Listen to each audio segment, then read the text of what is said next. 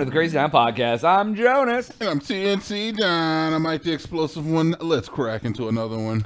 TNT, this is a little bit of old news, but it's fine. We're dated. So the couple weeks ago, the 49ers and the Cowboys played, and they were both undefeated, I think, at the time, or they were both doing really good at the time.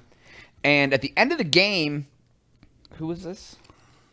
George Kittle, which is a pretty good tight end for the 49ers. Yeah, I've heard of him. Lifted up his jersey, and he had on a F Dallas shirt on underneath it.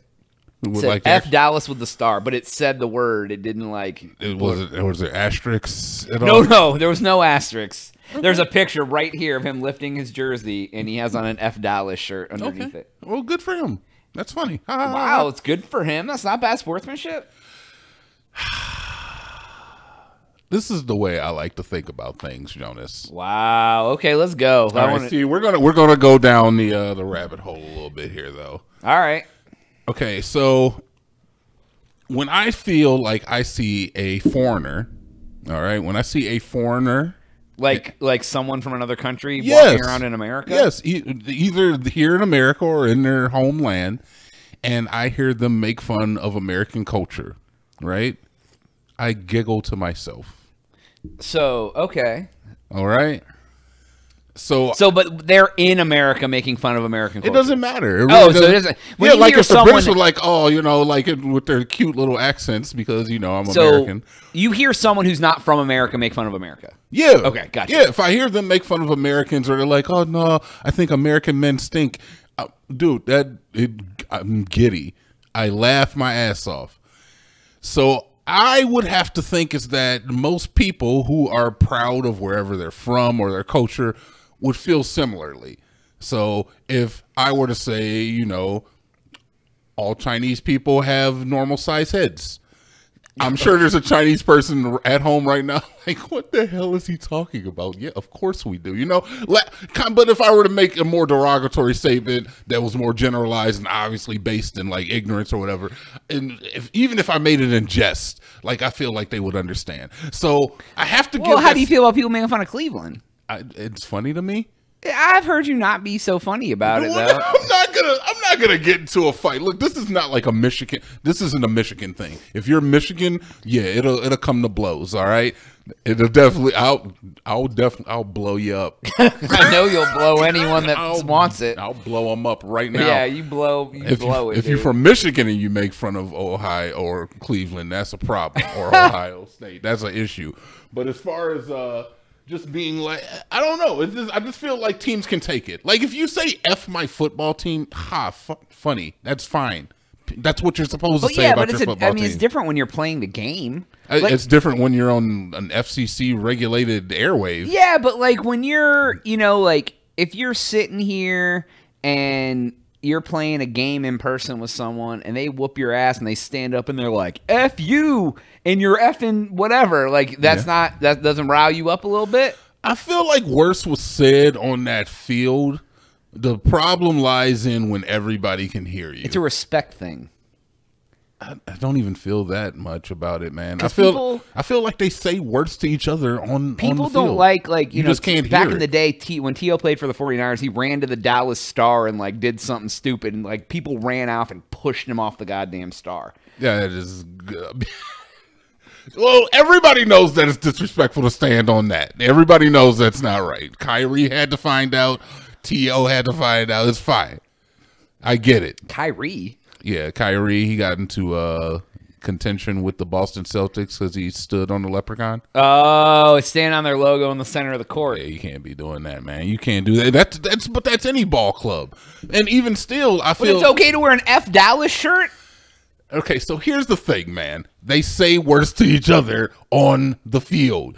The problem is when everybody can hear it. Like, everybody can hear me make a jokey statement to you, and, like, you make a jokey statement about me. I like pink. You say, ha, Dynamite likes the SDs.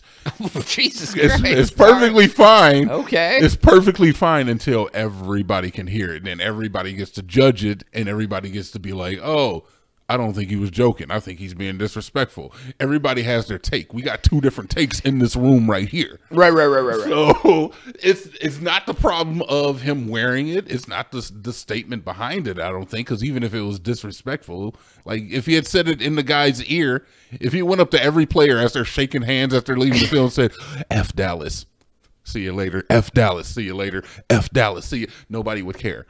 Nobody would care. He puts it on a shirt. That amplifies that voice because we all got eyes. Yeah, but you just said there wasn't a problem with it. Now you're saying there should be. I'm saying the problem lies in the fact that everybody heard the message. But you said there wasn't a problem at first. There's no problem in wearing a shirt. Yeah, I don't think the problem is wearing a shirt. I don't think the problem is. I'm so confused with what you're talking about. No, you're not. Dude. Listen, the problem is everybody hearing your shit, all right? If nobody hears what you have to say, it doesn't matter, right? If you put it on a shirt, everybody hears. But the whole thing is he ripped the jersey up on the middle of the field. Like, yeah, good. F Dallas.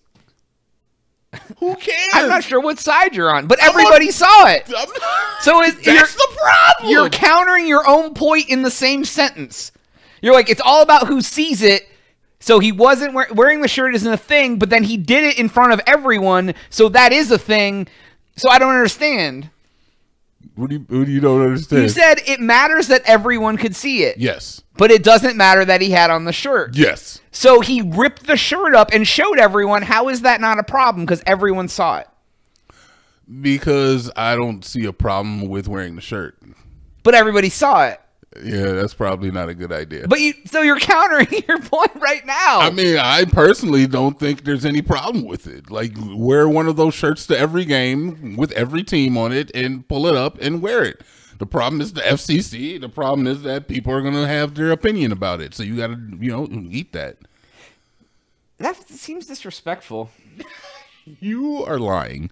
That is what this is, dude. I played organized sports. You don't. If I played a team, if I went and we beat the orange team, and after I was done, I lifted my shirt and had a shirt on that said "F the orange team," I would think people would want to fight me. Nobody would want to fight you. That's disrespectful. I feel like half of the orange team would be like, "That's fucking funny," and I feel like other half of the orange team would be like, "F that guy," I guess.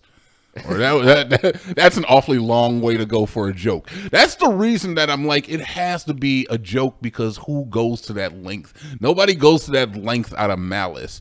People who want to cause you harm, unless they're a psychopath, they go through that much trouble. And then generally psychopaths are going to go through the extra step of affecting your home life or something. Or getting you fired. I guarantee you anything, if they would have lost, he wouldn't have done it. If they would have lost, they whooped their ass 42-10, and then homeboy pulls out the F Dallas shirt. Yeah. If they would have lost 42-10, you think he's pulling up the F Dallas shirt? I don't know. I mean, that's pretty funny too, because it's like, how often has he actually worn a shirt that said F the other team, and then it was just like, did we beat him bad enough? It's like maybe he does it every game, and he finally got a big enough win, and he's like, you know what, today's the day. I love it, honestly. I'm serious. I miss the days of Neon Dion where players were like wrestlers, and it's just like you would do an interview and they just do a character. I miss those days, the Ocho Cincos of the. I love that. Yeah. I feel like Tom Brady is probably one of the greatest football players to ever live. Yeah, go ahead, Jones, clap it up for your man. Yay! I don't like that, the way you did that yay again. It's again today. I don't know. I'm starting to wonder. But I feel like he's one of the greatest football players to ever live, but he missed an opportunity with not doing a character. All he had to do. His character was like straight edge white bread. That's what it was. He was just like the white breadest white bread guy ever. His message was like, I support President Trump and everything that he has to do, and I'm just going to go out here. Play hard. You want to play hard, do good. I go out and my teammates are good. 110%. I'm going to go home and talk to my supermodel wife. Yeah, right. And then they get, I don't know, man. So I feel like Tom Brady missed out. He wanted to keep playing football. What's that? She dumped him because he wanted to keep playing football. Yeah, I mean, good for him. I mean, he loves the sport.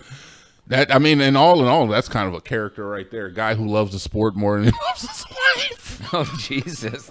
That's his character. Go to thecrazytown.com to subscribe for Jonas. You're out. Fuck Dallas.